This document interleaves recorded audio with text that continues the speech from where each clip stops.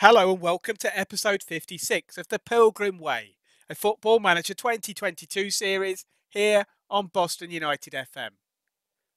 We've taken Boston United up from Conference North to the Premier League, but using a management model more common across Europe than in the depths of English football, where our Director of Football controls our transfers and contracts. Professor Jonathan Van-Tam is our Technical Director, providing his medical expertise. Welcome to Season 3 in the Premier League. We're a few games more into the season than normal for a first episode of a new season. However, our games have been a bit boring with several draws already. We started off the new campaign with a 0-0 stalemate at home to Manchester City, adding a couple of wins at our new home of the City ground against Wolves and Fulham. However, after a couple of draws against Watford and Sheffield United, I decided we needed a new tactical direction. We now play a 4-3-3 with a defensive midfielder rather than the wide 4-4-2 diamond. Performances have been encouraging as we dominated the first two games against West Brom and West Ham, but only coming away with a point from each. Our most recent match was a win away at Sunderland. Today, we host 4th place Chelsea. We are well placed in the table, comfortably above the relegation zone by 9 points after 11 games. We've drawn over half of our matches, losing only twice. Chelsea will be looking to draw level with Liverpool and Manchester United on top on 28 points. Looking at this summer's transfers, we paid £10 million for Salvador from Middlesbrough, a Spaniard who can play at centre-back or in midfield. He's been in and out of the side so far this season. Someone who is more of a regular is defender Alejandro Fontana, an Argentinian we brought in from Fulham for £16.5 million. Our biggest outlay went on Argentinian striker Matías Di Matteo after an impressive season in the Championship with Leicester City, scoring 26 goals. Costing £19 million, he's now our starting lone striker in our new formation. Our biggest sale was David Arroyo, who joined Norwich City for £7.5 million. He may have been useful for us now as we use an extra midfielder, but he was replaced by another Argentinian, 23-year-old Julian Rodriguez, for £6 million. Kim Si-young is our first choice goalkeeper for a third successive season, with Gethin Parry his backup on the bench. Parry has now made his Wales debut.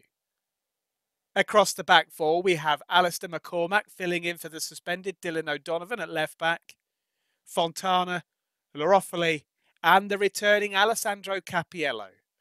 We have the Italian fullback on loan from Manchester City back in the Championship, but the Director of Football parted with £8 million for him this summer from Stoke City. Ashworth has shifted forward from his regular centre-back role to be covered just in front and impressed against Sunderland last time out.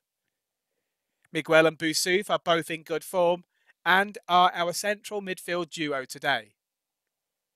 Ledesma has moved wide right as an inverted winger, with Orlandi on the opposite flank. Up front is Di Matteo. One player unfortunately missing from the bench due to injury today is 16-year-old striker Richard Spence, who came through our intake last year and became the youngest ever Premier League scorer on the final day of last season. He's added 3 more Premier League goals so far this season. He has now chosen England over Gibraltar for his international future, having made 3 England under-21 appearances, scoring 5 times. He could have become the greatest Gibraltarian striker of all time had he chosen the overseas territory instead. Here we go, we take on Chelsea at the City ground. Our new formation of 4-3-3, and Chelsea, they are also going for 4-3-3. They look to be in good form, winning 4 of their last 5 matches. And they are in 4th place, hoping to go on to 28 points alongside Liverpool and Manchester United. We have the ball in the midfield. Here's Ashworth in his defensive midfield role. Di Matteo trying to take advantage of a mistake, but unfortunately hits the post. We lose the ball out on the left wing, and now Chelsea, they're coming forward. Adeyemi on the ball. Free man inside the area, and Kangin Lee has given Chelsea the lead. Coming up to 33 minutes on the clock, and Chelsea get an expected lead in this first half. Adeyemi with a good run. Simple ball across the goal, and there is Lee to tuck home.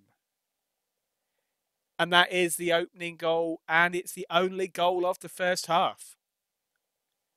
Little bit of a poor game so far. We're keeping it tight, but it is Chelsea who have taken the lead. Going to try and motivate the players at half-time. Tell them we can salvage a draw. We just need that equaliser. 5 minutes into the second half. Chelsea are now attacking down the right-hand side. Ball working its way into the penalty area. Vitinha with a chip ball over the top. Adeyemi, he's put the ball in the back of the net. But the referee is checking this. They're going to VAR. Presumably for offside. And yes, indeed, it is disallowed.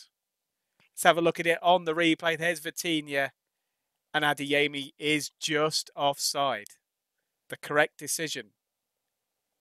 65 minutes gone now. Chelsea attacking once more. Here's Havertz. He's through. And he's hit the inside of the post. And we just about get the ball cleared. Getting towards the end of the match now. 75 minutes on the clock. Chelsea, they've won the ball back. Now here's Havertz with a chance to redeem himself. And he puts the ball in the net at the near post this time. Chelsea go 2-0 up, and they are looking strong favourites for the 3 points today.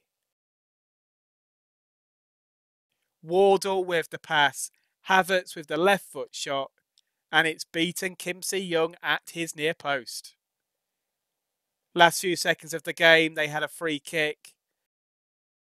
Comes to nothing. But there is the full-time whistle, and Chelsea get the 3 points today.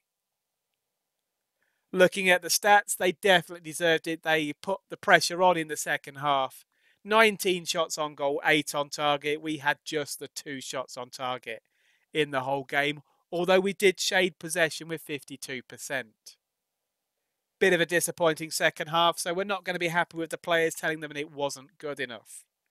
However, as always, we get described as being youthful, especially when we lose. And there you can see today is no different. Youthful Boston United come unstuck.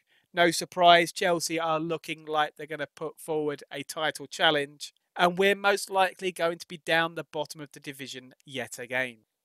A little bit of a setback, but not unexpected, as it was Chelsea that we were playing. It doesn't get any easier for us as we now face the 2 other teams level at the top, Manchester United and Liverpool. Any points gained will be a bonus. December does look a little bit more promising in the lead up to the January transfer window, and I doubt we'll do much business as we have no transfer budget and are slightly over our wage budget. We'd probably have to sell players first. We're also £13 million in the red, which is never a good situation.